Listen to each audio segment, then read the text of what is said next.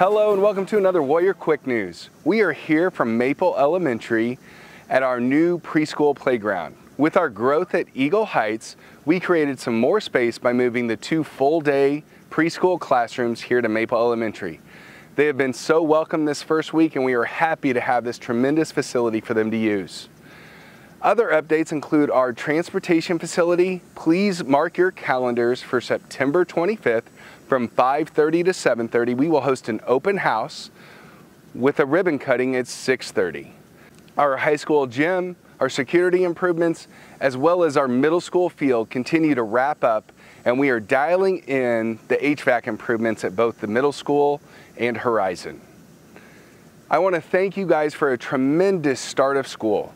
The participation in our back to school nights is second to none, and we appreciate your patience as we continue to work with Durham Services for our transportation.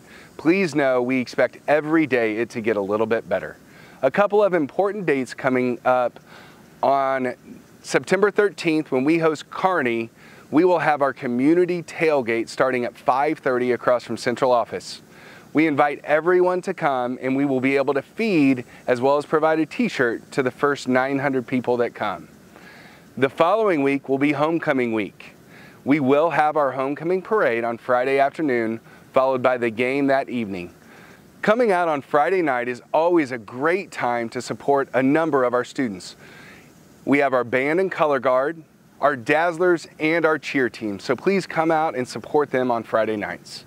Our Superintendent's Advisory Council is taking applications. Please use the QR code to apply. This is a way for us to get direct communication from our students in grades 7 through 12, and several of their insights we will be implementing this year.